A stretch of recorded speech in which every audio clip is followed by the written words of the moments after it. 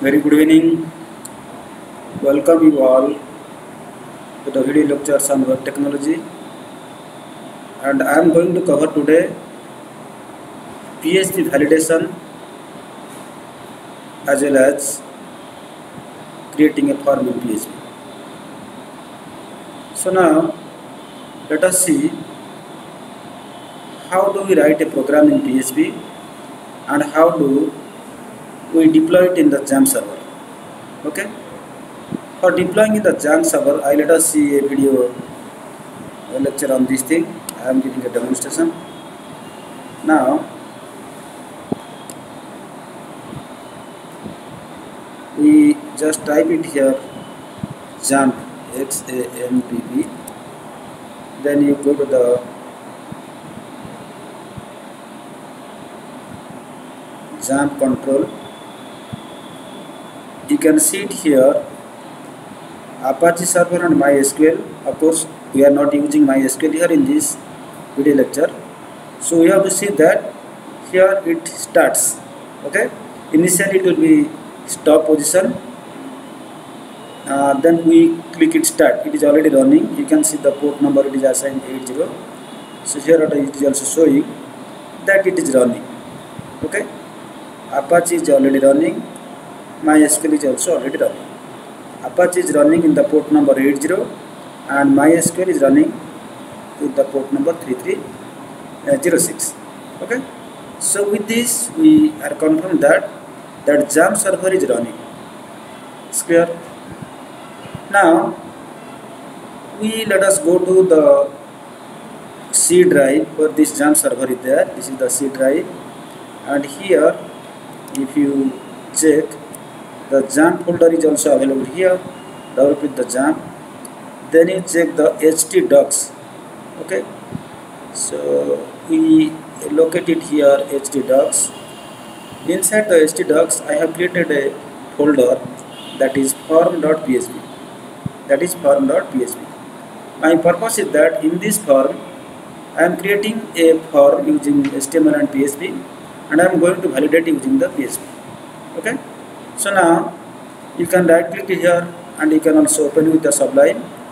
Already I have done it, it is available here. Okay. Now let us check this program. I have given this program name.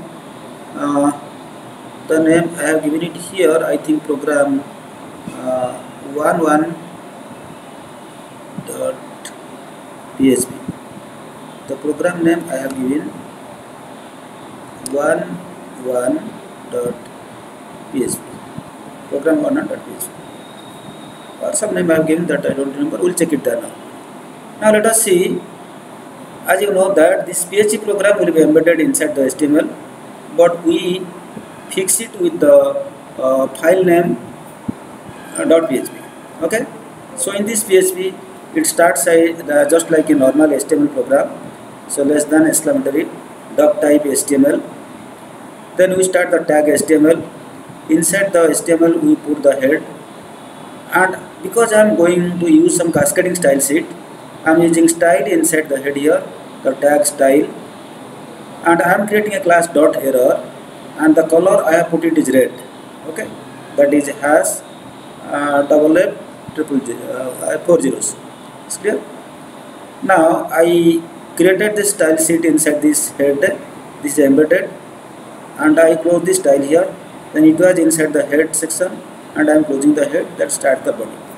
Inside the body, now I am going to start the PHP program. You know, for starting a PHP program, we use the PHP tag less than $PHP. Okay. Initially, if you see the first line, it is just like a comment, define variable and set to empty values. So here the second line you can see I have the variable like name, the email, gender, comment and website. Okay. This I declare $name, which is equal to $email, which is equal to $gender, which is equal to $comment, and which is equal to $website, and I initialize to blank. It is empty values. Okay. Similarly, whenever I am going for these validations, suppose the field is empty, it should show some error. So I define this error In the name field it is name error. In the email field it is email error. In the gender field it is gender error. And it is the web site or the website error. Okay. So all the things I declare, and which is equal to again blank, and I initialized all the things to blank. Okay. So now let us see the actual program. First we are writing all these conditions to validate that one, and finally we'll go for running the HTML program. Okay. Now let us explain you what is the HTML program, what we are going to run. Then I will go for the validation part. If you check it here, the PHP program completes here. If you know question mark PHP is ended here. Just after this it starts the HTML program. So you know some header files are there, h1, h2. Here under h2 I am using PHP form validation. So this is the heading, it will be there. Then I use for this particular span, for the particular line, the class is equal to error. If you remember in the class error what I have given, whatever the error message it will display in the red, and it is showing a required field. Just put the asterisk star required field. That means if you are not putting any value there, then it will ask you required value field or required field. Okay. So this is the span. So where it is appearing next to PHP form validations. Now I am creating a form for this. You see here form. For creating a form, the tag we use in HTML, that is form. Your method is equal to post. Action is equal to, you see there are two type of things. Here I am planning to display all the things on the web page here itself. But if you want to redirect or navigate to another page, then action is equal to where is the path, where it has to go, somewhere something like welcome.php. That path you have to put it here. Okay. But here what I have done, action is equal to, then I am writing another PHP file, question PHP echo HTML special characters when it is $_server and it is the PHP underscore self. Okay, that the meaning is that now whatever the things, the input I am giving, same thing is to be displayed here. Okay, then I am putting it here, the name colon.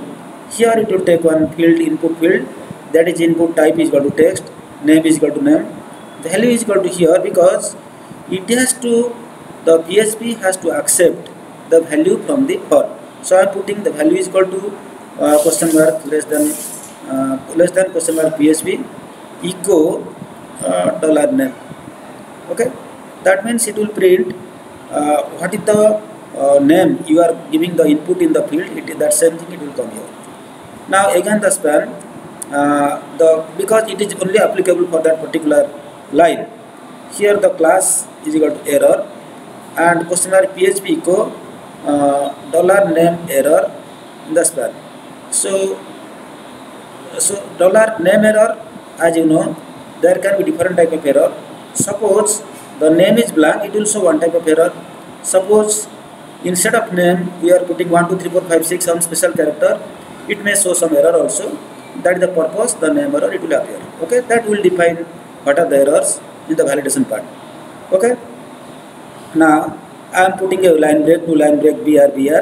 Then I am going for the email. First I put it the name, then I am putting the email. The email input type is equal to text, name is equal to email, value is equal to like that, less than PHP echo $email. That means what is the email field, what the data you are entering, the same thing it should come here. And here I am putting a span, class is equal to error, the same class error dot error what I have defined previously, and it is showing PHP echo email error. Suppose we are not following a proper format for the email, or that email field is vacant, it is empty. So in that case it has to show error and it will be attached to the same line. It's clear? Then I am putting br, that is to line break, I am putting it there. Then I am going for the website, it is the same thing. Then we are going for the comment, it is the same thing. Then coming to the gender also, if you minutely observe it here, we are using input type is equal to radio, because these are the radio buttons. Name is equal to gender, because all these male, female and others coming under this name gender. So all three cases I am putting the name is equal to gender, name is equal to gender, name is equal to gender. And here PHP if is set $gender and $gender which is equal to female. Suppose we are selecting it is female, then it will display echo checked, it will check it and the value will show it as female. Like that it can show male, like that it can show others, or sometimes people write it neutral gender or neutral gender, whatever things are there. Then we are going for a button class. Okay, here also if you are not selecting anything, then it may say some error, or if you are trying to select more than one, anyway it will, in the radio button it will not allow more than one. But if you are keeping blank, not selecting anything, then it will show some error to you.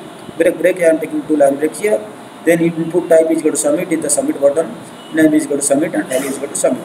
This submit it will appear on the button itself. Okay, so with this we close the form. Okay, then one more PHP program you are writing with the heading your input. What the input you have given, same input it can show you. So what it will show, suppose in the name error, in the name field I have given name is equal to G Jana. Suppose the email ID I have given G underscore Jana. The same thing it has to display here. Okay, so this is the thing. We have created some HTML pages, we have created some PHP pages. Now let us go for the validations. Okay, so in this validation, if you check it here, it is starting just here. So I told you that if $server, because we are inserting some data to the form in the client side and submitting to the server.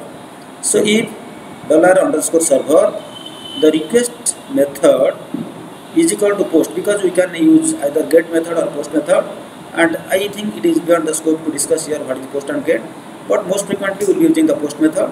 So if I am using the post method is equal to post, then if it is empty $post name, then some name error, the name is required. Suppose you are not entering any data there in the name field, it will show you an error and name is required. So it is assigned the variable name error variable, and this name error variable it is coming under the error class which will be displayed in the red color. Okay, else if the $name, the variable name, it is taking the test input $post name, then check if name only contains letters and some spaces or white spaces, whatever you say. Okay, for this what we need to do, again we check if this not PREG match underscore match, if it is not matching, if something like if it is A to Z lowercase, A to Z capital uppercase. So these are the things. If it is there exactly this slash and this this sign, it clearly indicates that if it is exactly matching this thing, then it is okay. If it is not matching, then it will show the name error, only letters and white spaces are allowed. It's clear? So then if empty $post email, so email error, so email is required if it is blank. Other cases, test input $post email. Here also check if email is in a proper format, is alpha format. So if not, filter variable email, it will filter like this, filter validated email. There is a format for the email, for example like something @ something .com or dot something like that, for example gzana@readymail.com. So if it is in this format, it will say it is valid, otherwise it will show you the invalid email format.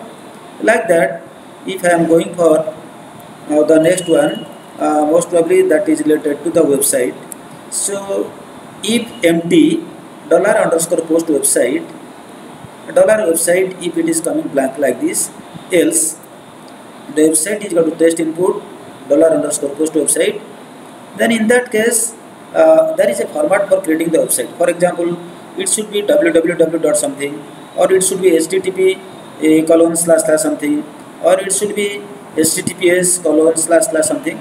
If it is not in this format, if not PREG match, if doesn't match all the things, then it will show some website error, that is a invalid URL. Similarly, you can go for the comment. If it is empty, it will show something. If it is something else, then it should show the what is the comment you have given it there. Similarly, I am going for the gender. In the gender, if you see, if gender, if empty and $_post gender, then in that case that will show gender error. So gender is required here. Else gender is equal to test input roll underscore gender. So what the test input you have given, it will show that. Then we define a function. In these functions we put the variable the data function test input, that is the dollar data. So dollar data trim dollar data. So dollar data which is equal to trim slashes dollar data, and dollar data is equal to HTML special characters dollar data and return data. So this is all about the validation and verifications. You try to remember all things. Even if it is a PHP program, what we do, we write it or we embed it in an HTML program. In the HTML program, we are trying to declare some variables, and we are trying to declare some variables like the errors and all things. Then we initialize to empty blank, no data will be available there. Then I go for the validation check. So two type of things are there. First, if it is blank, or if it is not carrying the relevant characters and all the letters, or it is not in the proper format, it will show some error. And these errors it will show in the reading as per the error class we defined in the cascading style sheet. Then we are coming to create the HTML form. HTML form is the pure HTML form, but the only thing is that when you are coming to the field value is equal to something, then again you are writing small PHP program to accept the data from the field. Okay, so with this our PHP program is completed here, and finally I wanted to display all this value here. For that I have taken echo your input are like this: echo dollar name, echo dollar email, echo dollar website, echo dollar comment, dollar gender, all things are there. Okay, so with this I think your things are ready. Now if you come here, I have given here it is showing PHP for validation example. In the span we have given the required field, it is in the color of red also. Okay, so now the name I have given Gunamani Jana, so it has accepted because it will not accept blank. Similarly, email I have given g_jana@gradefile.com. Suppose instead of Gunamani Jana I write 1 2 3 4, it will show some error. Name should be only characters and empty spaces. So Gmail ID, email ID, suppose instead of .com I remove the dot and I put g_jana@gradefile.com. So it will show it is not a valid email ID. Similarly, the website, instead of www I just write pbcg.org without http, https or www. It will show it is not a valid website. Some comments also it is showing like this. Gender I have selected male. If you don't select anything, it will not show. So when I submitted this button, you are getting this output. I hope you have understood here what we tried. We tried to create a form using PHP and HTML, and we try to validate that one. So two type of outcome it is possible. One is that using this validation, I can get all the input what I have given there in this form. Otherwise, I can navigate or redirect to another page. This is all about, and it is very important, and it is one of the assignment for you all. I hope you have understood. If you have any query, you do drop a mail in my email ID g_jana@gradefile.com. What is given it here. Otherwise, you write a comment in my blog. I will be ready to answer your questions or queries.